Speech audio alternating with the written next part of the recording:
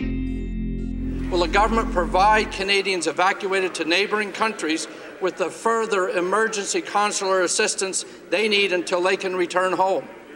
The Honourable Minister of Foreign Affairs. The C-17 Globemaster, which has already been deployed, will be available to evacuate Canadians from Kathmandu. That is the first priority. And I can tell him as well, a second C-17 will be made available in the next coming days to get Canadians again out of Nepal. That being said, Mr. Speaker, a consular service has been established at the American Club in central Kathmandu. We'll make every effort, Mr. Speaker, to assist Canadians.